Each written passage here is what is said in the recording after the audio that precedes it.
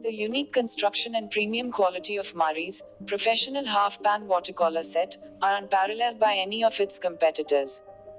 Specially developed, with the help of both artists and educators to ensure that it is complete with everything an artist needs to create full works of art. This durable and transportable artist's tool finds purpose both inside studio and in outdoor painting. Let's unbox it.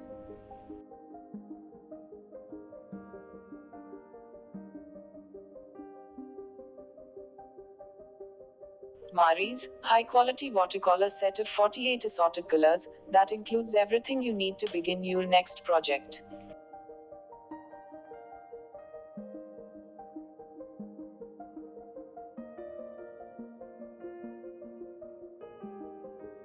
Travel-friendly case makes this kit perfect for outdoor painting, as well as an indoor studio set.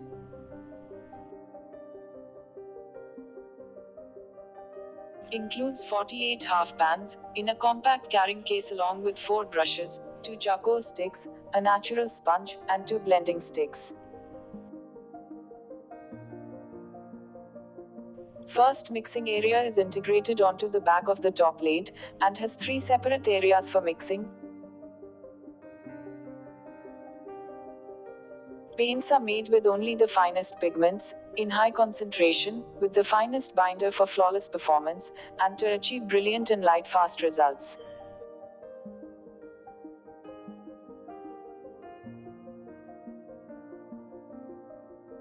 Today we are getting into some loose watercolor florals. No matter your skill level, you can paint this.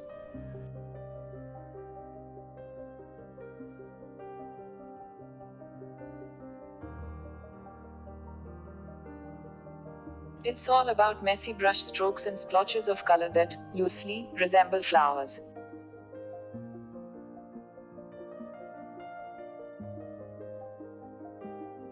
When it all comes together, you will have a beautiful floral artwork.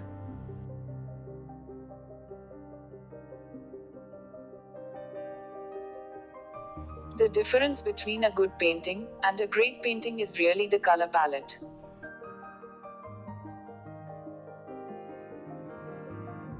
Think it through and plan it out.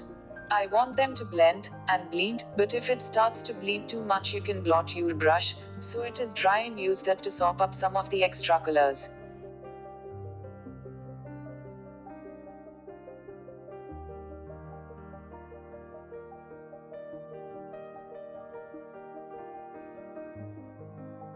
Putting thought into your colors beforehand is always a good idea.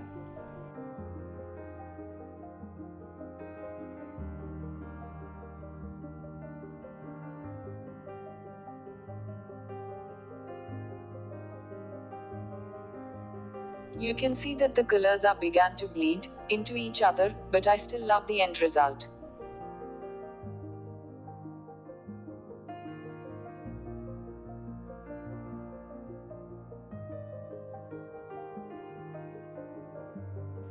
Each time you paint a flower, think about changing the leaves slightly.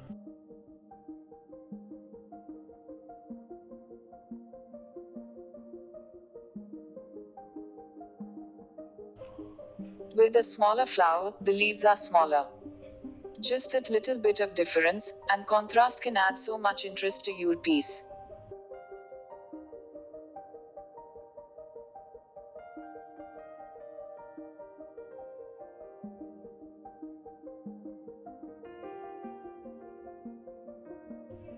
The loose florals come together pretty simply. Just turn your mind off and let yourself go.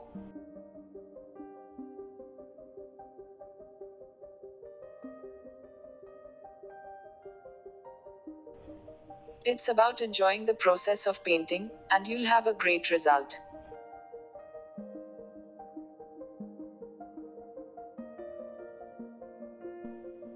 I continue, moving around the page, adding little yellow flowers art and more green leaves.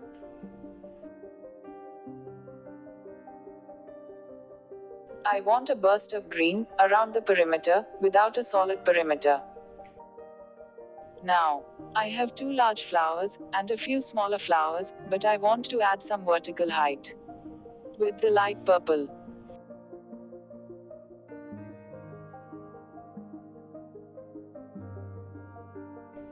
I actually rotate the painting as I go, so I can pull the brush towards myself.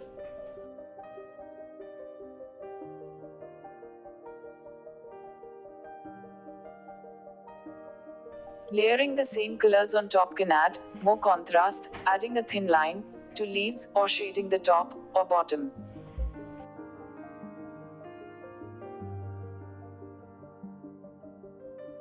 For more contrast, I use the dark purple to add some berries, which also add a nice size contrast.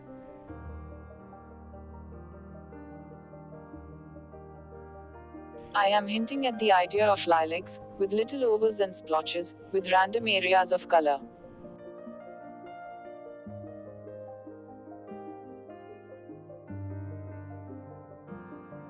Adding a little lilac throughout hints at stems.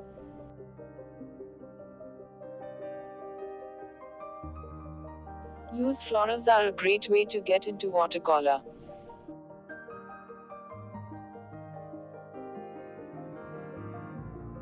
Some of these are just slapping paint on the page, they are colorful brush strokes barely resembling flowers.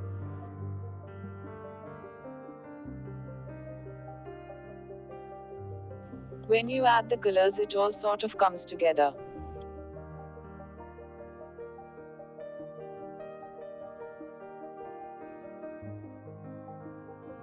You can make a mess, never go back and fix anything, but just leave it alone and it will all come together.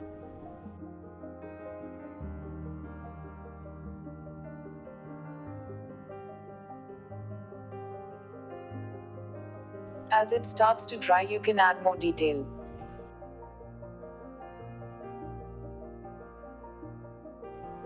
With that last bit of detail, and an extra leaf or two, it is all done. The more you let go and just enjoy the paint and the color and the brush strokes, the more successful you will be.